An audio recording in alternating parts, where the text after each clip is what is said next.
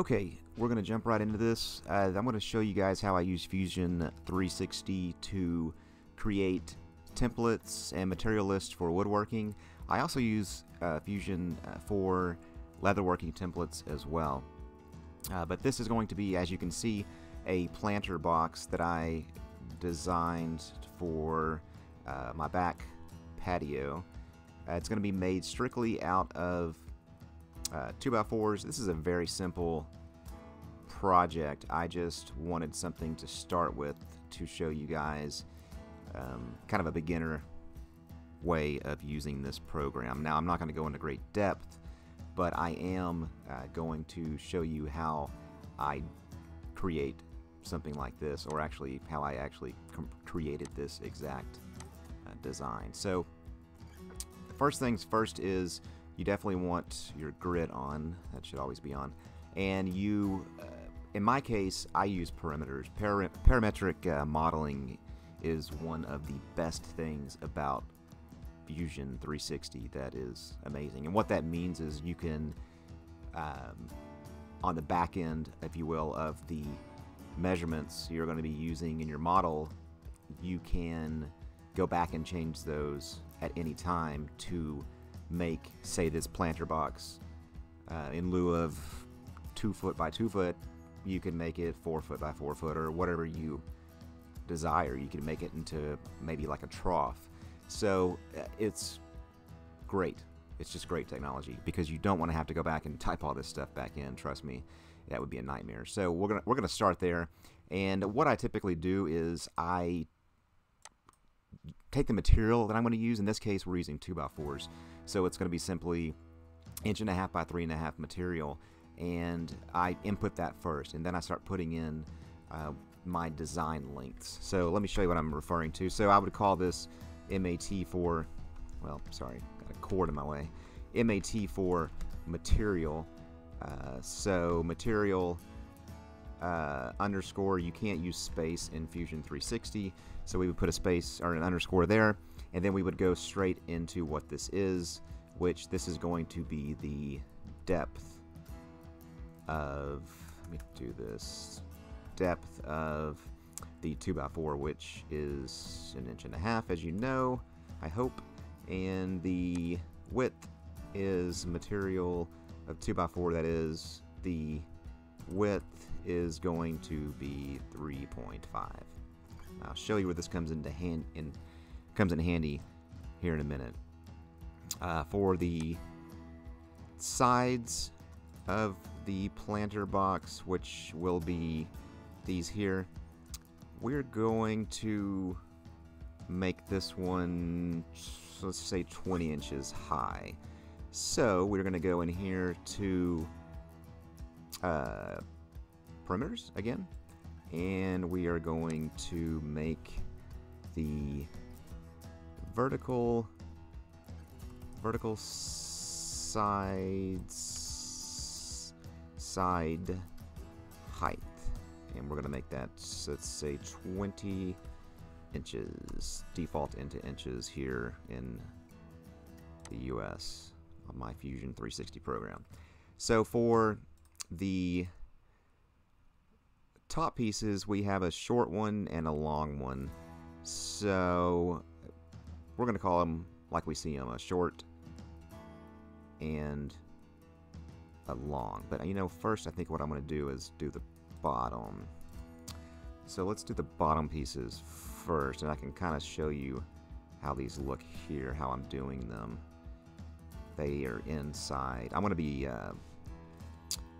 probably pocket screwing this whole thing together, because I have become addicted to the Craig pocket hole jig here lately.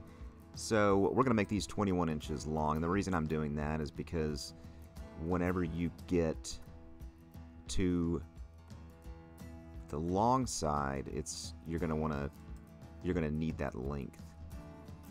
I'll show you. Well, let me just show you. It's easier. But so let's do.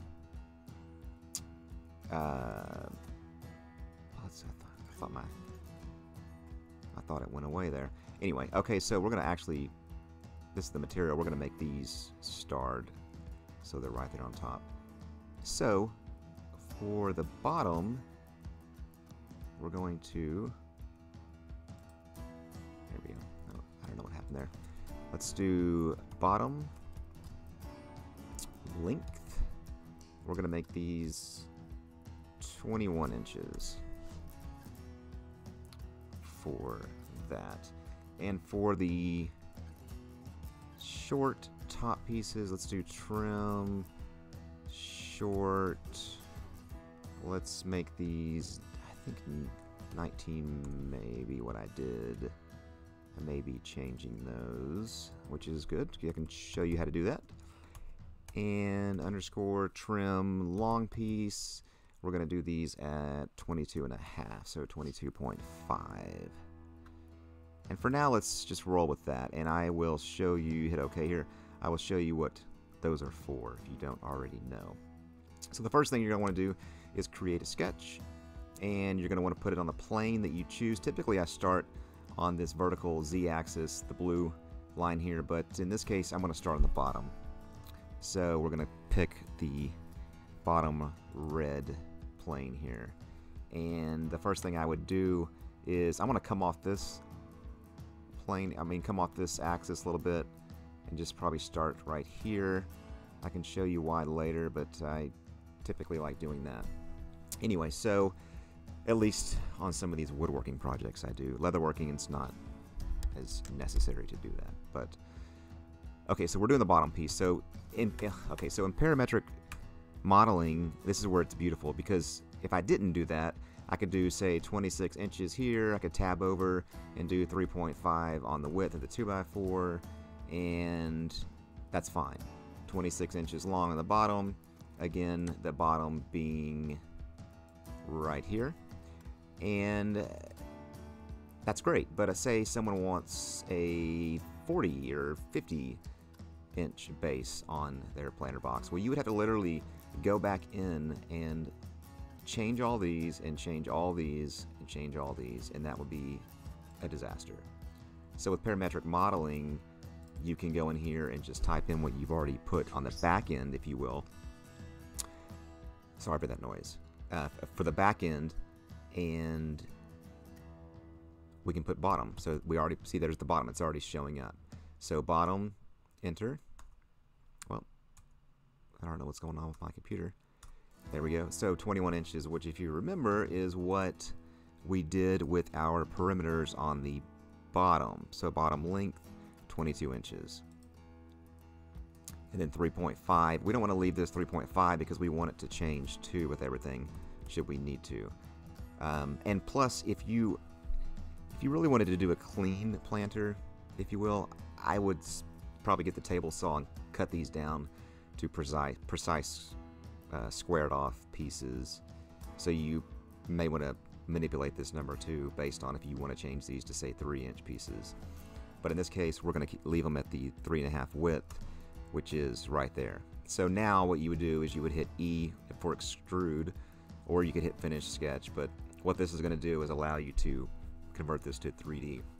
Now, I am going to go fast on some of these things because this is not a complete crash course on Fusion 360 or 3D modeling. This is just how I use it for woodworking. So anyway, so this is going to be one of our perimeters as well. This is material depth of the 2x4, 1.5 inches. And there we go, and you can check that if you want, just to see if that is in fact what you wanted. And it is, because you can click here and look down here at the bottom, 1.5 inches on that z-axis. So we're good to go.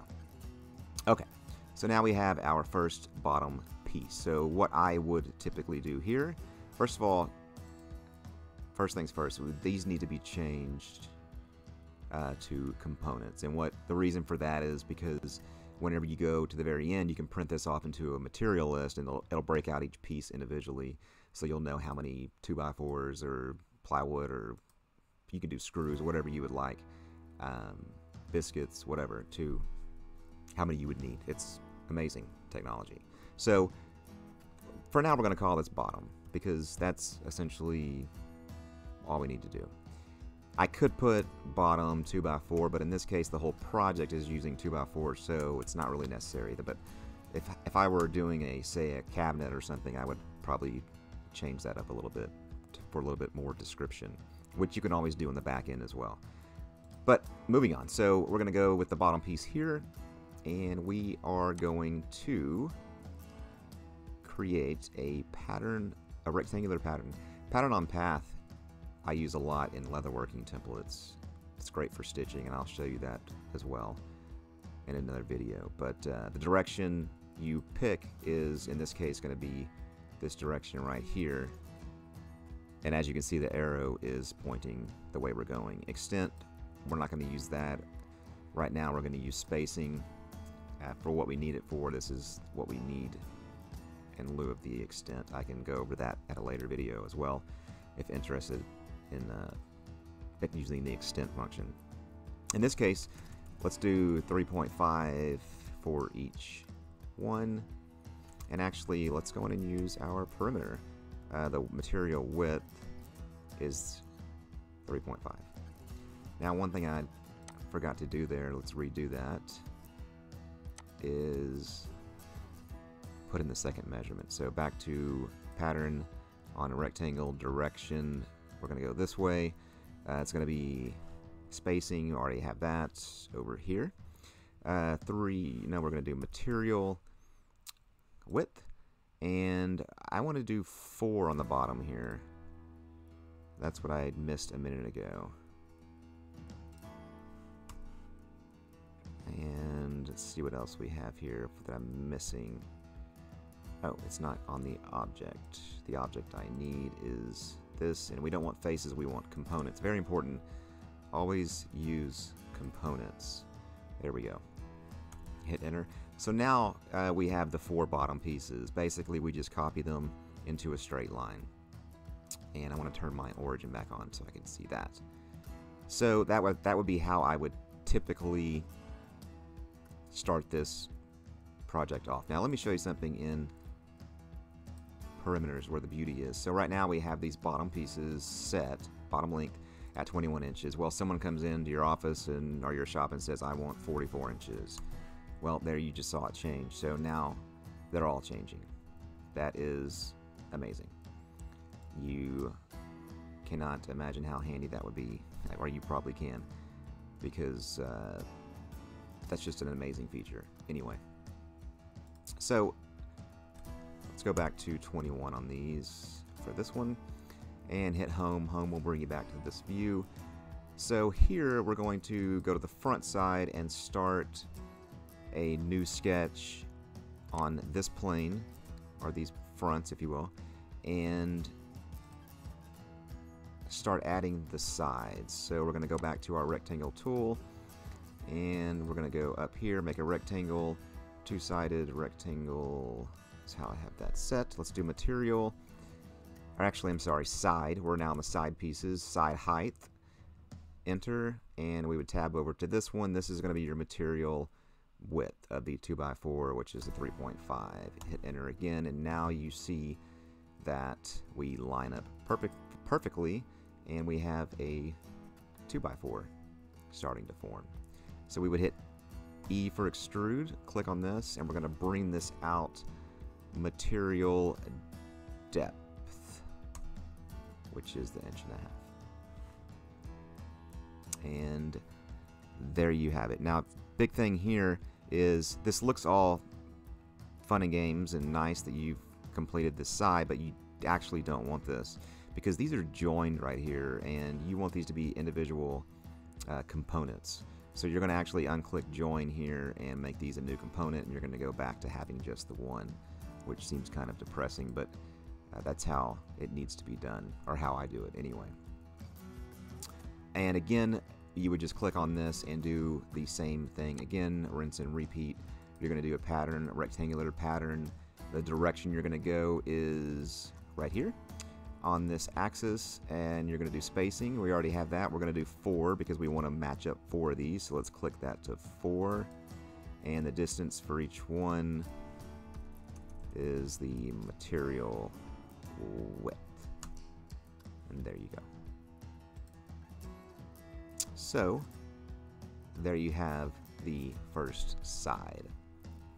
Now something else that's amazing about this program is working with these planes. I'll show you now how to do that. You would go to construct and make an offset plane. The first plane you're going to want to do is, these are planes here, again, these yellow origin pieces here.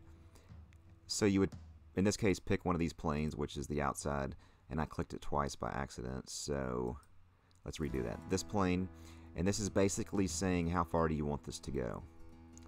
Where do you want this plane to stop?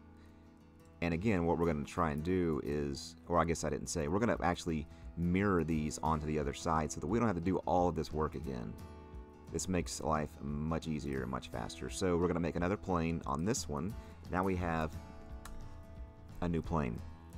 Now this is not all we need, because this essentially doesn't help us at all until we do the next step, which is to make a midplane. So to make a midplane, you go back to construct, down here to midplane, and we're going to pick, again, this plane, and we're going to pick this plane, and now we have one in the middle. This plane will be used a lot. These midplanes are just amazing. So what I would do now is, and you really want to name these too as you go. I see that I've missed this, and we're just going to call it side for now, and it automatically changes them all, as you can see there, because they're on the same path. Anyway, so let's go in and click one of these at the bottom, and then hold shift, and we will be able to get all four of them. And we're going to go up here to mirror, and we're going to pick the plane that we're going to mirror off of. So 4 objects are selected. They're all components. We want that. There they are. They're in blue, which means they're selected. The plane we want to mirror is this one right here, and then we see we have a problem. So you can see that they are connected here. We want them on the other side like this. So this is an issue with where the plane is set. So let's go back here. I have the plane in the wrong spot. So let's go back and do another plane. So we're going to make an offset plane. Sometimes these planes mess with me. We're going to do it on this side, and then we are going to end it here. Okay, and then we're going to go back here and do another midplane from this plane and this plane. Okay, then we're going to shift click all of these like so. We're going to go up to mirror and pick that plane again that we just created, the new one, and there you go. So now they're where they need to be, as you can see.